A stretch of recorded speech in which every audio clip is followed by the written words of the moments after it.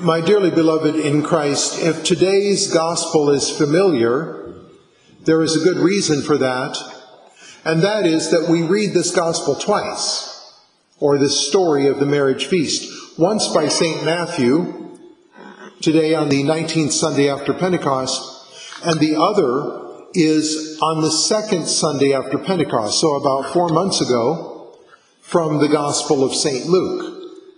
And they both tell basically the same story, but they're different details.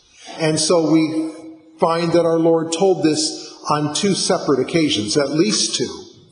And there may have been other times. In fact, it would seem that our Lord, who spoke so much to crowds as he traveled throughout Palestine, must have used certain parables over and over, and again, maybe adding different details.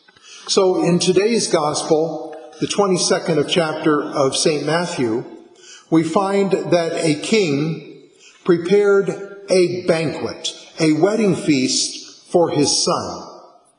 And he sent out invitations, and those invited did not come. And then he sent out other servants to invite those that were invited, to urge them to come in. And it says one went to his farm, another went to his business, and the others treated his servants shamefully and killed them. Now, there are a number of applications of this parable, but one of them is of the Jewish people, because they were invited by their prophets, and they should have recognized our Lord when he came if they faithfully read the prophecies, because all the prophets of the Old Testament pointed to our Lord, and so clearly pointed him out that he should have been recognized by the people at that time. And our Lord spoke about the forefathers of the Pharisees, and he said that they put to death the prophets. Not all the prophets were put to death, but many of them were, because the people didn't like being told that they had to amend their lives, that they had to change. And so there is a clear analogy in today's gospel of these servants being put to death as the prophets being put to death. Now let me read just a short section here from a commentary on this gospel. And it says, "First, the king is God the Father. The son of the king, the bridegroom, is God's incarnate Son, Jesus Christ, whose spouse is the church. Their nuptials were begun in the incarnation of Christ, for in it Christ espoused human nature to himself, hypostatically, and thereby the church, that is, all faithful people, to be his spouse mystically by grace. But in heaven, these nuptials shall be consummated with glory." Origen says, "By marriage, understand the union of Christ with the soul, and by childbearing and offspring, good works." Now, referring back to the gospel, so the food has been prepared. There is this great banquet, and yet the guests that were invited did not come. So now the king sends out other servants, and he says, "Go out into the crossroads and bring in anyone you can find, so that my marriage feast will be filled with guests. My banquet will be filled." And it says the servants went out and they brought in anyone they could find, both good and bad. Now that's a very interesting statement. They brought in both good and bad. And it indicates to us that as members of Christ's church, there are all kinds of people. And even though the church is a divine institution, it is made up of human beings. And so therefore there are those Catholics who fail to measure up to the high calling of becoming members of Christ's mystical body. But they still are members of his church on this earth. It reminds us of another parable where our Lord talked about the net lowered into the sea and gathering in the fish And after they bring it to the shore, the fishermen sort the good from the bad. They keep the good, the bad they throw away. So likewise in the church, there are good members who are conscientiously striving to live according to the teachings of Holy Mother Church. But then there are those who do not measure up to their high calling as followers of Christ, as members of his mystical body. So the servants go out and they bring in everyone they can find, both good and bad, so that the marriage feast is filled with guests. But then the king wants to go and visit with the guests. And as he's walking among them, he sees a man who does not have on a wedding garment.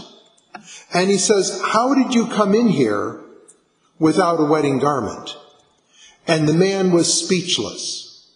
And that reminds us that when a soul stands before Almighty God to be judged, one who is in the state of mortal sin will have no excuse.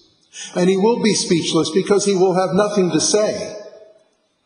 He will have willfully and of his own free will and his own fault failed to cooperate with God's grace and failed to persevere in the state of grace. And of course, that is what the wedding garment signifies, the state of sanctifying grace. The state of sanctifying grace, of course, is essential.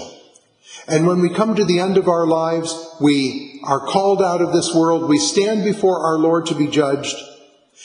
The judgment really will boil down to this: are we in the state of sanctifying grace at that moment or not?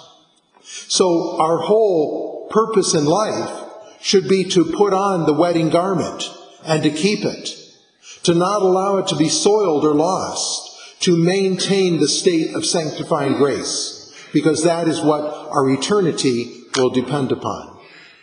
St. Augustine says something very interesting that is applicable to today's gospel. He says, "You should often go down to hell in your thoughts so that you will never have to go down to hell in reality." In other words, if we often meditate upon hell and the last things, then we will live a good life and will save our immortal souls and will not have to fear going into hell in reality. Notice what our Lord says at the conclusion of this gospel. This man that did not have the wedding garments, the king told his servants, "Bind his hands and his feet and cast him out into the exterior darkness, where there will be the weeping and the gnashing of teeth." An interesting description of eternal perdition. There will be that torment, that regret, that worm that gnaws and will never be satisfied, of realizing, each damned soul realizing it is through his own fault that he was lost. And he can blame no one else. That no one will be lost who is not personally guilty, who has not of his own free will chosen evil over God. And so there is the weeping and the gnashing of teeth. And our Lord then concludes by saying, "For many are called, but few are chosen." We must strive to be among the chosen. In fact, a number of spiritual writers speak about the number of the elect. In other words, the number of those saved. Sadly, it appears to be small. When our Lord was asked on one occasion by the disciples, "Lord, are few saved?"